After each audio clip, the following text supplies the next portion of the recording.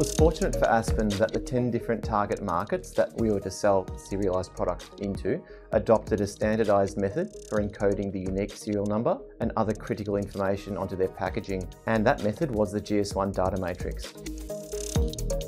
The means of sharing serialisation event data between us and all of our customers is via what's called an electronic product code information services file, which is also a global GS1 standard.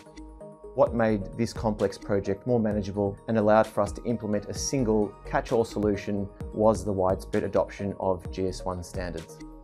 I found out about GS1 standards in the earlier stages of the serialisation project, where we were doing fact-finding and data gathering. So really the first step was to have a look at all the in-market regulations in the serialised markets that we were going to have to sell products into, as well as all the regulations that market authorisation holders or the contract companies that we were going to be producing product for had developed for serialisation. In all cases, the requirement was for a GS1 DataMatrix to be utilised.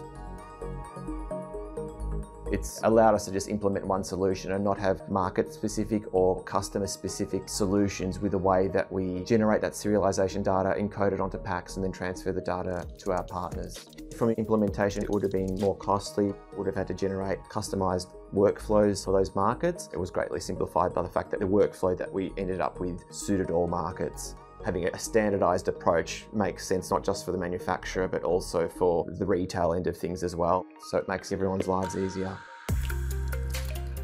They will run the line, it will produce serialised packs, it will print the data matrix with the serial number, the lot number, the GTIN and the expiry date encoded into that data matrix, as well as the human readable text, and it will immediately verify that data. It will read the data matrix, it will read all the human readable text.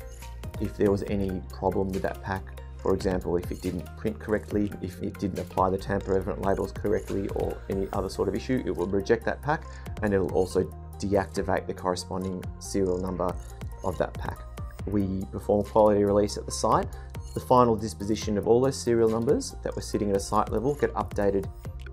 The data sits in our cloud-based repository up until the point then we physically export the stock to our contract customers, and the final stage in our serialisation lifecycle where we send the stock digitally from here to our contract customer. We send that data in what's called an EPSIS file. What's included in that file is not just what's encoded in the pack. It'll include things like the time and date that unique pack was serialised in our factory, information on the global location where that pack was serialised. You can start to build up quite a powerful set of data, and the sky's the limit depending on what machines that you implement to link certain bits of data with that physical entity which is described by that unique serial number of that pack. If there was a customer complaint in the future for that pack, it was described as potentially being underweight or having no blister strips inside of a blister pack, we could actually look at that serial number and verify that pack rolled out of our machine at a certain weight, so we could validate whether or not that customer complaint is actually valid. So a lot of potential in the future to build in a lot of additional benefits on top of what is just required at a regulatory level. In essence, it's an anti-counterfeiting system. A lot of that is due to the fact that we have adopted a global GS1 standard